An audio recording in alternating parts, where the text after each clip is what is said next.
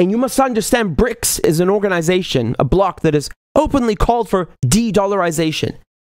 So having Saudi Arabia, the backbone of the petrodollar, join BRICS, I mean, you couldn't make up a bigger slap in the face.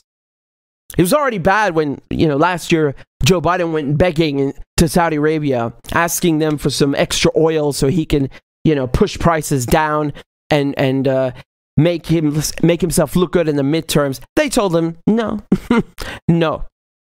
And on top of that, it's not Russia, it's Saudi Arabia, who in OPEC Plus insisted on a 2 million barrel per day cut in oil production. I mean, you can't make this stuff up. So slap in the face after slap in the face from the Saudis to the Americans.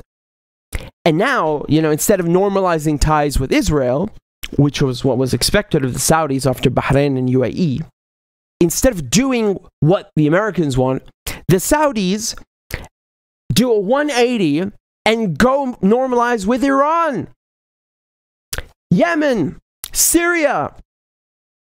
I can guarantee you they are not feeling very good right now in Washington, D.C.